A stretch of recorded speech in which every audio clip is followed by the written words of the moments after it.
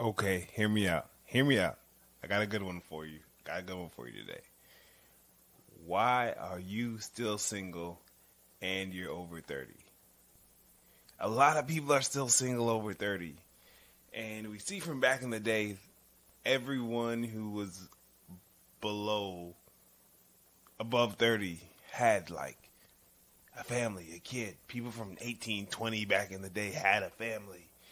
It wasn't just, you weren't just waiting around till you were 30 trying to find stuff, like find a woman or find a husband. They say now that, it's just too expensive now, and we have more options, and the world's a lot bigger place, so that's why we haven't found who we want yet at 30 years old. But that's bullshit, bro. If you are over 30 and you don't have a significant other who you're building with, you're broken. You're broken. It's cool. I have diagnosed it down to 3 things that's really messing you up in your head to why you're over 30 and you don't have a significant other. Now, this is me already throwing out all of the classic arguments that people use. Oh, I'm working on myself, I'm building, I'm trying to develop myself into a man or woman, and then I'm putting off my career. I'm putting my career first, and then I'll get a husband or a wife. Bro, that's cap. Like, if there was a person who was there for you, you would have met, and you would have been able to accomplish all these things with that husband or wife you're looking for. Like, I'm in a relationship. I'm telling you, I wasn't even that type of person, but I got one.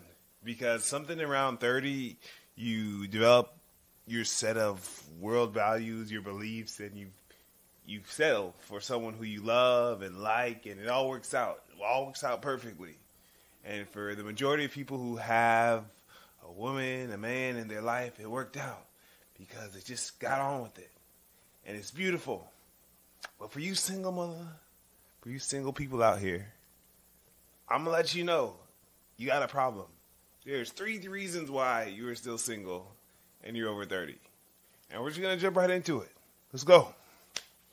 Number 1 is because you are set in your ways, okay? You don't want to change your behavior. And you swear that you know what you like. Let's face it. You've been on plenty of dates. You've been in plenty of relationships. You know what you like, don't like. You swear that you've got it all figured out now. You know what makes you feel good. You know what you're not interested in. And also for the last 20 years, you've been telling yourself that you're waiting for something that's going to be amazing. But bruh, problem is, you're just stubborn. You don't know what you like. You don't know what you want, because if you would have just opened up to yourself, you would have found that thing already. You are set in your ways, and you don't want to change that. And when you meet other people who are set in their ways and you're set in your ways too, it doesn't make for a really good, productive relationship. It screws everything up, actually. So solution, be more malleable, be more flexible. If it's something that you don't think you like, just try it anyway, because you don't want to die alone. Okay? It's not that hard. Number 2, you don't want to put in any extra work. People in their 30s and 40s trying to date, it's like they're in some imaginary flea market or swap meet. They want to get a deal. They want to get a person who's double. They want to get a person who's double what they are for half the price. They want it to come easy. They just want to meet someone and it all works out. The text conversation works great. The first date works great. There's just magic. There's fireworks. No one says a bad word. No one says a misstep. No one gets words misconstrued. And that's bullshit, bro. And that's why I feel like that's the biggest reason why a lot of people in their 30s still don't get this figured out. Because when they go on these dates and something happens, someone doesn't text the other person back,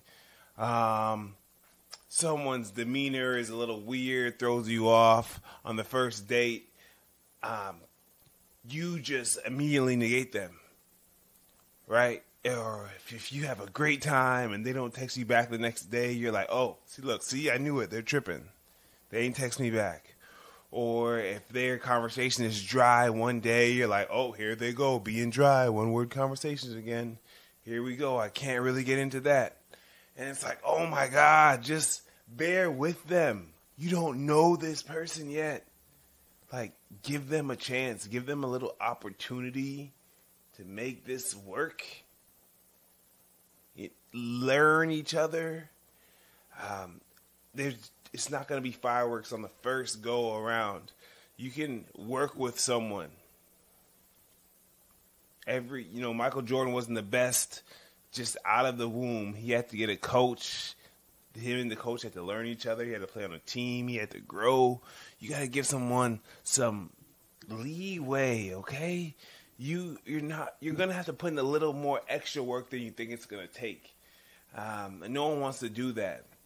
It's like you have two sides of people who are just arguing on both sides, and they just are rigid, and they just don't want to give in to the other person, and it just causes everything to stagnate.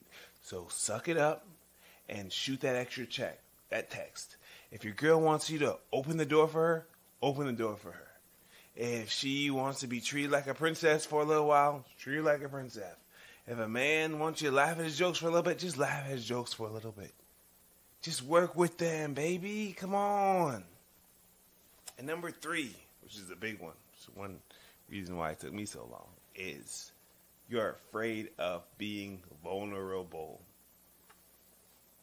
By this time that you are 30, you feel like you are emotionally intelligent. You feel like you have it all together. You know the type of life that you want. You know what you want that your significant other to exude. You know the passion that you want to see, that you want to feel. You know exactly what your partner is supposed to be.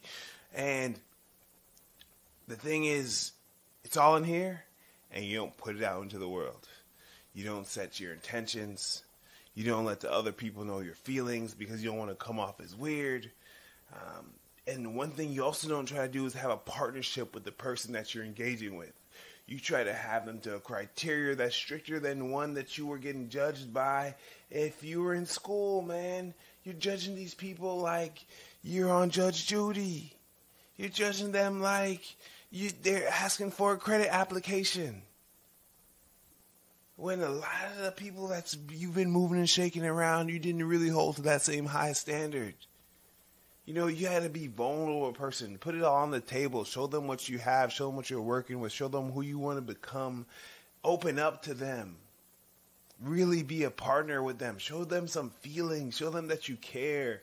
It's not all about finessing or not getting finessed, or, a lot of guys are afraid about getting finessed and don't want to take an L. But you have to be vulnerable, with that L, because you might get the W. So, bruh, just chill in your 30s. Realize that you're going to have to put in some little extra work. You're going to have to adjust a little bit. Just be a little softer around the edges. Explain yourself. Have a little bit more time. Be a little bit more patient with the person you're working with. Develop a partner. Be real with your intentions. And this is going to solve all this, okay? It's not about game. It's not about drip. It's just be normal. Just work with the person and have a good time. That's all you got to do. So that's all for this one, man. Y'all be easy out here. And if you're over 30, you need to find someone. Because you don't want to die alone. And you got to get some kids popping out. It's just nature. Like, find that person ASAP. Peace.